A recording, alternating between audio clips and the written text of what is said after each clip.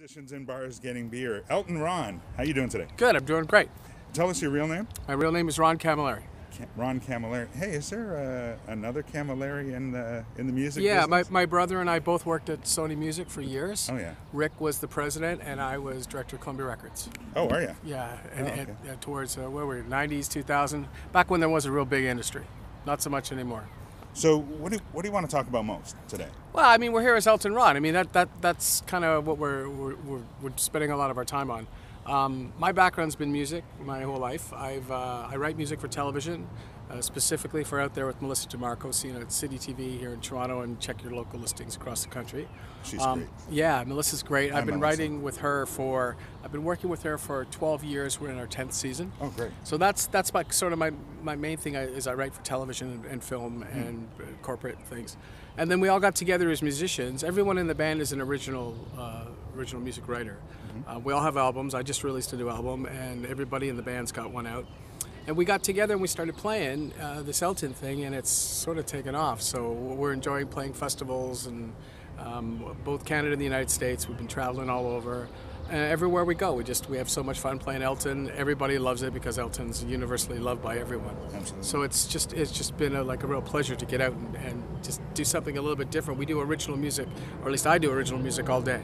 So when I get out at night, it's fun for me. I'm the opposite of most people. They want to go out and pitch their original stuff. I'm original all day, so I like to go out at night and pretend I'm Elton. That's awesome. So, yeah, that's sort of what we do. And so you do the whole get up and everything. Yeah, I'll be Full in some presentation. sequins in a couple minutes. Yeah. That's awesome. Yeah. And how long have you been doing this? We've been doing it about 7 years now, I think.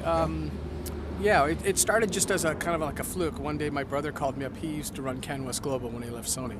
And he just said, you know what, let's get some guys together like when we were kids, and let's just, go to a local bar and play. So I'm a guitarist by trade. People don't know that, but I started off in the guitar. I've been playing guitar my whole life. So we're playing Beatles and Oasis and all that kind of stuff in the bar. And the bar owner asked us back the next week, and when we came back, someone came in and put a keyboard in to jam with us. And I sat at the keyboard and I sang Rocket Man, and the place sort of went crazy. So later on in the set, the guy yelled out, do another Elton John song, so I did, and they went crazy again. And my brother came up with the idea. He goes, well, why don't we just do a whole Elton John set? Sounds great. So when we got invited back, we did a whole Elton John set, and it sort of grew from there. And next thing you know, we got invited to play Sound of Music Festival. That was one of the big festivals. One of our first gigs, in Burlington. And then we did the Algonquin Theatre in Huntsville, and our very first theatre we ever played, we sold it out. So we said, hey, maybe there's something here. Definitely. So I went out and got sequins, and we did the whole thing. And then we changed. We started as Ronnie and the Jets, but now we're Elton Ron. Oh, it makes a lot of sense. Yeah, so it's just kind of been growing year after year. So this is our 7th year, and this is our busiest year to date. And next year already, we have so many dates in the books that we'll be busier next year than this. How many dates are you doing this year? I think we're doing about 30 to 40 dates this year, which is a lot more than when we first started, we say, hey, we'll do one every couple of, maybe one a month, 2 months, do 12, maybe 20 gigs. But we're doing 30 to 40. That's a lot for us. Most of it's in the summer. Yeah. But, we didn't really get into this to play like gigging, going out and doing the tour thing. One every couple of weeks is good for us, but it looks like we're going to be doing over 40, maybe 40 to 50 dates next year, so cool. It's getting busy. Any anecdotes with this particular lineup? Oh, everybody in the band is so much fun to be around, and everybody's got their own thing that they do. They're musically so talented, and they're always branching off and playing different projects. Lester McLean's got his own thing. Laurie Ingalls is always playing every night of the week with all kinds of people, and these guys have played with everybody. We've had really funny stories on the road. I mean, we met the real Elton John band when we played Vegas. We did the Elton John convention. And they sort of took a look at us, and Davey Johnson sees me across the room and he waves me over, and he puts his arm around me. He goes, we watch your videos backstage at Caesars, and he was telling us how good he thinks we are. So they're fans of ours. It's nice to hear that from somebody in the Elton band that they actually think what we're doing is pretty good. Kind of tells us that we're doing okay. Doing okay. Yeah, for sure. we're doing right. Your voice is a natural for this. It's amazing that you didn't know right off the bat when you started music. I think when I grew up, I always used to listen to records. That was my thing. So when I was a guitarist, I used to listen to Chicago and Terry Kath, and I could never play as good as Terry Kath. But when my father brought home Honky Chateau, and I listened to Elton for the first time, I realized he was in my range. So I started singing a lot, and it really helped me learn how to sing. Between Elton John and Billy Joel and a few of those other artists, they kind of got me going, and I really got more into their music, and then I eventually bought myself a piano, and I just taught myself how to play Elton and Billy. And that's how it sort of started. So I've always known I sound like Elton, and I don't do any other tribute other than Elton, because my philosophy is you do one, you do it well, you're good. Sure. You start doing 5 or 6 different tributes and they're not quite as good, then it starts to become more of a real gig for me. So this is just really fun, and we do it pretty well. So I think I'm just going to stop with just doing the one and enjoy it. You mentioned a couple of musical influences. Do you want to go down that river? Yeah, I mean, my dad worked at CBS Records when I was a kid, so ever since I was a little boy, I can remember being around artists. My dad would bring home to the house Johnny Cash or Bobby Vinton. I remember singing Mr. Lonely to Bobby Vinton when he sat on the couch in my house. Oh my goodness. But the thing about it was, when I was a little kid, I didn't know who all these guys were. I knew that somehow they had something to do with Dad at work, and they had records out, but I never really saw them as celebrity or anything. They were just friends of my dad. And then we'd go to the C&E and we'd see them like fill the grandstand and play. So that was always really fun. But musically, I always loved the guitarists. So I got to meet all kinds of guitarists as a teen. I got to meet Jeff Beck, and I got to meet Carlos Santana. And but to me, Terry Kath was my idol on guitar. Right? Yeah, I got to meet him a few times, and I'll give you a funny story. He was Peter Frampton was big at the time with his Frampton Comes Alive, and Talkbox was the big thing for all the guitarists. So I wanted a Talkbox, and my parents weren't sure they should get one. So we went to one of the Chicago shows, and we're backstage, and my mother goes right up to Terry, because Terry always used to come over and we'd talk guitars all the time. He'd always ask me if I was practicing. And my mother said, "Terry, Ron wants a Talkbox." And Terry turns to my mom and looks at her and looks at me and says, "Well, will you practice more?" I said, "I'll practice every day." And he turns to my mom and says, "Well, then I guess you better get him a Talkbox." Oh, that's a great So story. the next day they bought me a Talkbox. I have Terry Kath to thank for that. And the following year I never got a chance to thank him, because that's when he left us. But he was a huge influence, and he was one of those guys. You got to remember, when you're like 13 years old and you're going to concerts with your dad, you stand against the back wall and you kind of get out of everybody's way. Well, a lot of the artists used to make us feel really cool to be there. So people like, Terry and Peter Cetera, they would wave us over, Danny Serafin, and they'd talk to us and make us feel like we were really welcome. So Chicago were always one of our favorites. Every year we'd go to the X and see them play at the grandstand. But all the artists, because they liked my dad so much, because we're family, they considered us an extension of my dad. Oh, sure. So it was just great. The artists treated us really cool. And it was everybody from the 60s. I mean, from the really big artists, we ended up with the Springsteens and the Billy Joels of the world. But it started off with, just the local Canadian artists were fabulous.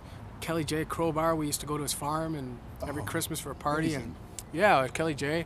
Len Solomon now does some string shows for us. He and his quartet.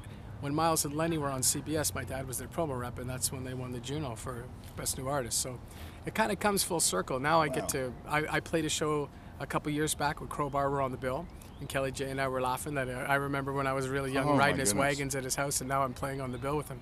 So yeah, it was great. All those Canadian bands were so much fun to be around, and that was when the industry was really kind of taking off in Canada back in the 70s. They were the best days. What do you think of the industry now? Well, there isn't really too much of an industry the way that we would know it. I mean, I think it's still there. It's just totally different. So if you're in a record company, I'm not sure what record companies can actually, they can't do it certainly the way we used to do it. We had glory years. I mean, when we were working Celine, and then we signed Amanda Marshall and Chantel Kreviazak and Our Lady Peace, it was a machine. Tom Wilson and Junkhouse, all those guys, they worked really hard, and we had multi-platinum and diamond records. And now I'm not sure what the Canadian companies can do. I mean, obviously they don't have the money that we used to have. We'd be making so much money that there was tens of millions of dollars coming in weekly with all the record sales we had. So I don't know exactly how they handle it these days. I'm sure it's a different formula. I'm sure they do different things. I know the staffs are smaller. Are they signing the same amount of artists? I don't know. I don't think so. But to tell you the truth, when I left the industry, I kind of left it. Other than getting into writing and doing original stuff, I don't really talk to the industry all that much. I don't know much about what they're doing. I'm really happy for the artists that seem to be making it, and they're making it now internationally as much as they're making it in Canada. So obviously something's working. I just think the way they do it is a little different. I think with the internet and YouTube, and it's a whole different game now. Do you think it's more open for indie? Yeah. I tell artists all the time, I don't think you need a record company anymore. I mean, in essence, a record company was a bank for years. I mean, we'd loan all the money to the artists, they'd go out there, and then we'd try to make it back. And we would try to make profit off them, and hopefully they made a lot of money along the way. But these days, I mean, I see some bands that come along and they make themselves a YouTube video around a great song. They get a following. that's how it starts to take all off. it takes sometimes. Whereas in the old days, we would sign an act for like 3 or 4 albums and develop them and send them out on the road for 2 years. That doesn't happen anymore. No. Now you write a good song and you can do a quirky little YouTube video, you can make yourself a lot of money. Right. That's the way to do it, kids. That's the way. Do your own stuff. It's got to be a great song. Yeah, well, I mean, it's always been that. Yeah. And in the history of the music industry, I mean, occasionally you get some that kind of go through the cracks that aren't so great that make a lot of money. But generally, the better songs usually float to the top and usually get to the top. So if you can write a good song, you know, it's all in the way you get it out there. Sure is. So it's good. I mean, it's healthy. I love the young kids coming. I get a lot of people. I have a recording studio in my house. So I bring a lot of the kids in and I listen to their songs and they're great. The kids are, that's tomorrow's talent. That's what it's all about. Yeah. So how do we find you online? You can find me a couple ways. Elton Rohn. Elton Rohn is Elton John, basically with an R instead of a J, in case you haven't figured it out. EltonRohn.com is our band website, and my recording studio is rdcmusic.ca. That's where I record everything for the show, and I just released an album, so you can come listen to it there. Tell me what you think, and that's probably the best way of getting a hold of me. Either that, or get a hold of me through Laurie Ingalls or Sammy B or Lester McLean. All the guys that I play with, they all know how to call me. They call me a lot. Anybody else you want to mention that you've, thank for the Grammy that you're going to win? Grammy? Yeah. Well, see, here's the thing. The reason I did the record was, every time we go out and we play, everybody asks, do we have anything that they can listen to? Sure. And I tell everyone that everyone in the band's an original music artist. So I thought, I'm going to do a record, and I did it differently than I probably would have done a normal album. I wanted to make it sound like the 70s back when Elton was in his heyday. So we purposely produced it, mixed it, and mastered it. And all the trains coming by? Yeah. So I got Adam Fair up at Villa Sound. Tim Thorney's a good friend of mine, and I met Adam through Tim. Adam and I got together and we mixed it like it was out of the 70s, and then we mastered it so it sounds like something would be Yellow Brick Roadish kind of a time. And I wanted to write songs that were very Elton and feel and sounding. I will admit they're not as good as Elton, but I never expected to be as good as Elton. But I think they're pretty good, and a lot of people they hear the Elton influence when I recorded it. So we did it on purpose.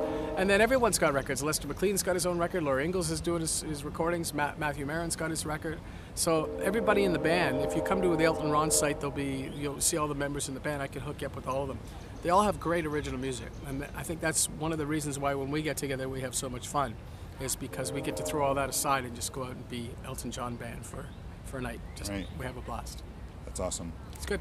Thanks for being on Oh, Musicians in Bars. Yeah, thank you. Elton Rohn. See you Had a soon. great time. Cheers.